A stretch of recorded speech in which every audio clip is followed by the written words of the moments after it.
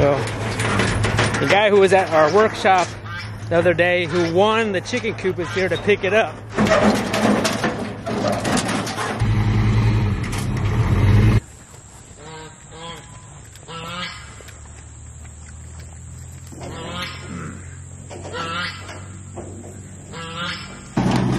Alright, you gonna do it? He's having trouble getting that trailer out from the hill here.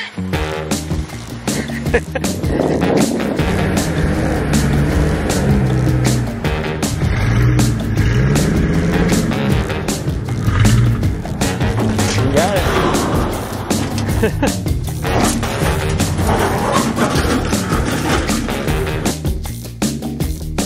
Good morning, guys. Today we're supposed to get new windows. These are original windows from 1967, and they're not great. I mean, you know, definitely the screen is all worn out. These windows are basically like our mobile home windows that we had. And the installer is supposed to come out, but it's been taking them like over 6 months to get the windows in and for the installer to be able to come out. Just how everything else is, there's a shortage on everything. So there's a shortage on windows too. Birdies, good morning, birdies.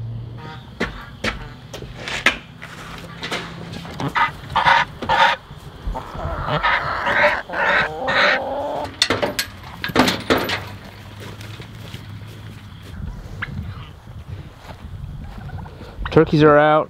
What's up, turkey? All of them are out.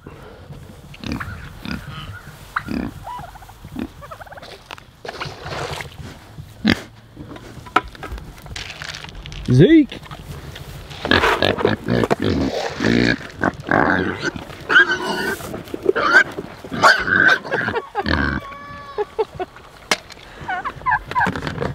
You don't get any turkey.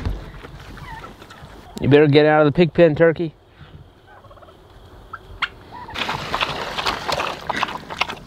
We're almost to the end with these broilers here. It's our last meat chickens of the year, which is, it went by quick. Excuse me, excuse me. We've had 8 chicken processing workshops this year, and we're having our last 2 this week. Excuse me, excuse me.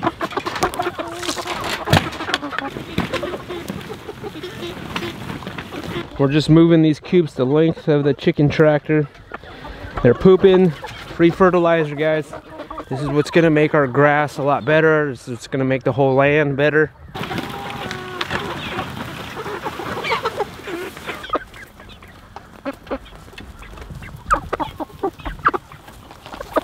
These are Murray's Big Red Broilers from McMurray Hatchery. My favorite meat chicken. You notice that white one right there, that's a Cornish cross. That Cornish cross is 20 weeks old. That's insane. Like, it's not even that big. I mean, it's still alive, you know. Typically, a Cornish cross by now would have a heart attack. But this one, we saved from the last batch, and it's 20 weeks old, and it's still going. It still looks healthy. The reason why we saved it is because it was really small. Like, slow, super slow grower. This batch right here was really healthy. We maybe lost one chicken in the first week of having them, but since then they've been growing really fast and healthy. And then in here we have another 20.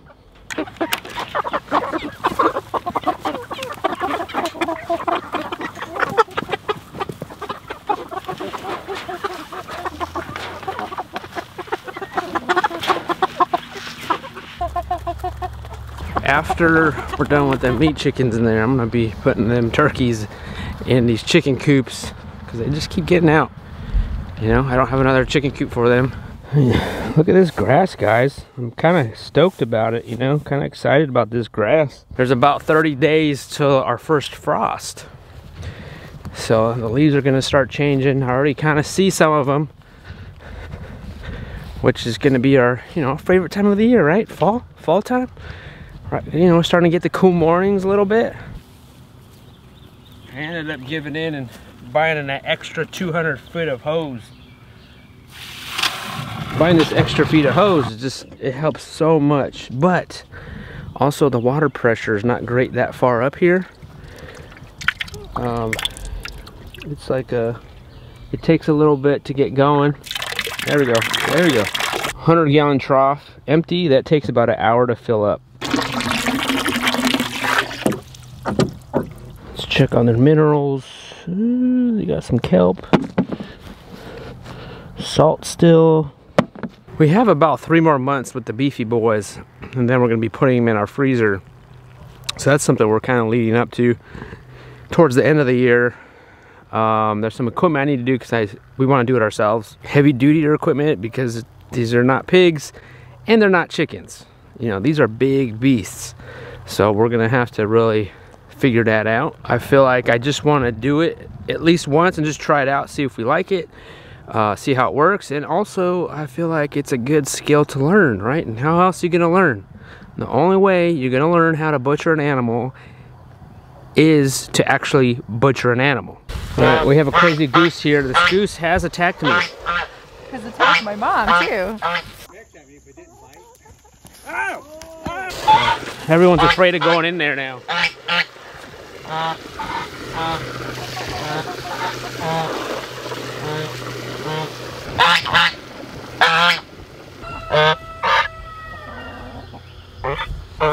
Look at that dark egg. That's a nice one. These are our new egg layers that we got this year. So they just started laying eggs for us. They're about 7 months old now. Our garden is about done. I mean, we have a lot of tomatoes still. This is our first garden, so this is always going to evolve. We're already talking about expanding next year, our garden. Our soil is not great. We brought in soil, but even that wasn't great. I know for sure though, we're gonna be growing some garlic this fall. And then we might extend the garden out down here. That's why we put the chickens right there. Time to move the chickens. These are our older egg laying hens. They're about 3 or 4 years old.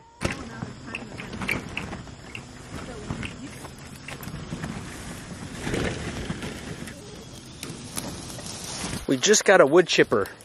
So we've been clearing a lot of trees here since we moved in, here and there. And I need wood chips.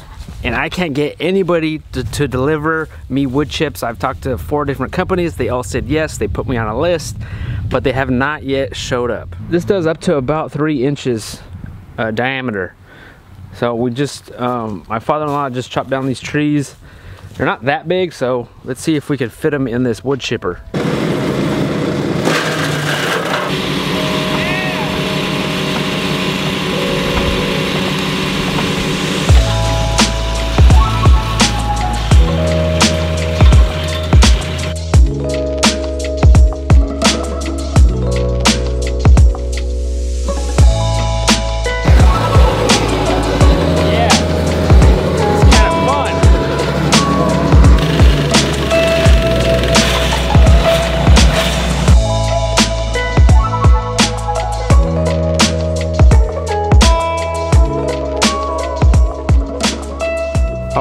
That's it. That was about an hour of putting all this and clearing all this whole area. We cleared all this area. I mean, it definitely has its limitations.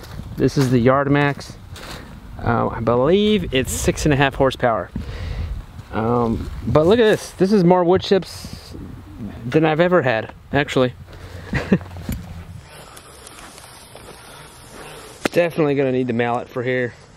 All these roots and hard compacted soil right here. The reality of these Premier One nets is that they do get tangled, guys. Don't let them fool you. Don't let them fool you that they don't get tangled. I know you see these videos and you think, oh man, they put that up so easy. It's not always like that. They get tangled. There's frustration. It's hot. It happens. We got pieces of wood stuck in them. You know, overgrowth. Hey, chickies. Fuzzy Muggins, what's up? One more chicken. There we go. Simple storage container. I've been using that for 7 months. I keep on saying that I need to make them a proper nesting box, but it works. You know, it's not pretty, but it works. Chickens don't care. I say that every time we move them, they're gonna love this spot. Yeah. After 6 months, after we paid for all these windows, right when he was about to install, he says, you know what? They are all the wrong size. What? Why? Lowe's kept pushing back our install date. And then now they arrive and they're the wrong size, all of them. So now we're back at square one of they need to send us the right windows. We need to get another installer out, so who knows when we're gonna get windows. I guess I can install those windows myself, but honestly, I don't feel like installing windows.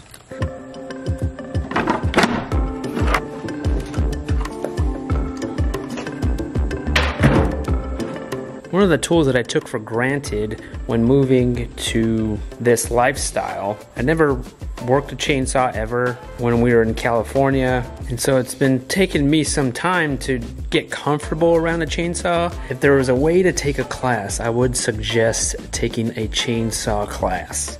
The next best thing, if you can't take a workshop, is YouTube University. I'm looking at Steve's Small Engine Repair Saloon, and he's gonna teach me how to put on this blade. Do that. There we go. That's what I was missing. I'm just gonna put on a new chain. This chain kept on coming off on us while we were chopping down some trees over there the other day. And to get going again, we have a lot of trees to cut. We need this to work. Just pop that on.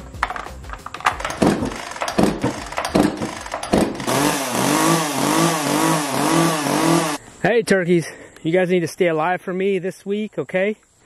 Can you hold off one more week? So that way I can put you in the coops after? I think these turkeys are trying to die. They keep getting out. Oh, now we have a chicken out. Come on, come on. Get in there. Because it had this, was uneven right here. Move this up a little bit.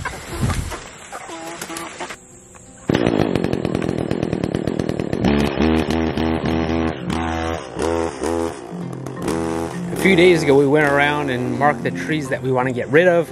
I don't think we're ever going to be finished of clearing our land because it's always going to evolve over time. But for now we want to remove some trees that are in our pasture area. Every time we get a chance, you know, I come out here with the chainsaw or the wood chipper and I start thinning out some trees. Nope, that's not where I wanted it, but you know, it's not that big of a tree, so it's not that big of a deal.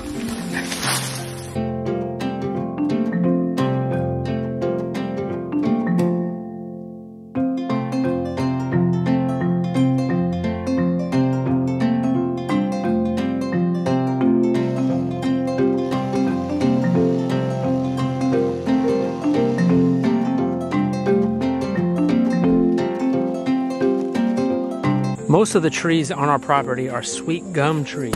It's these ones right here. This is a black walnut tree. We'll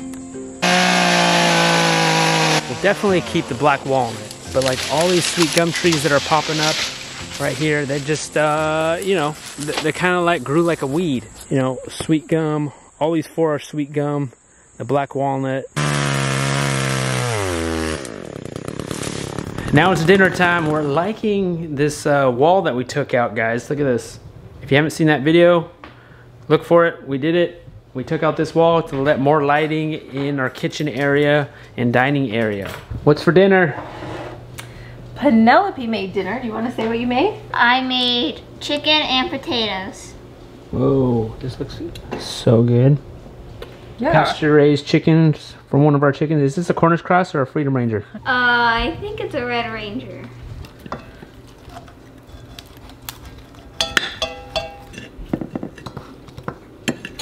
Let's taste this Red Ranger.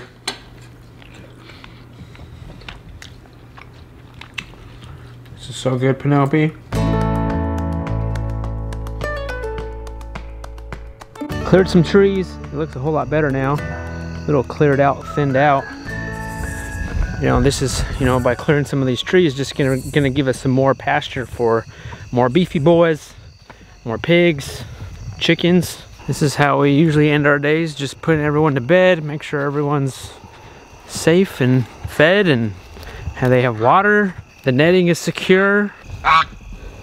All the turkeys are roosting already. Good job, turkeys.